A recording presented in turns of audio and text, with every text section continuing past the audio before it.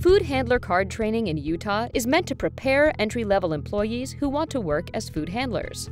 Once they clear the certification exam, they receive a food handler card permit, which proves that they are proficient in food safety regulations as per state law. Here is how you can get your food handler's permit. Step 1. Register with an online training program. Step 2. Complete the training course. Step 3. Clear the exam. Step 4. Print your temporary food handler certificate. Step 5.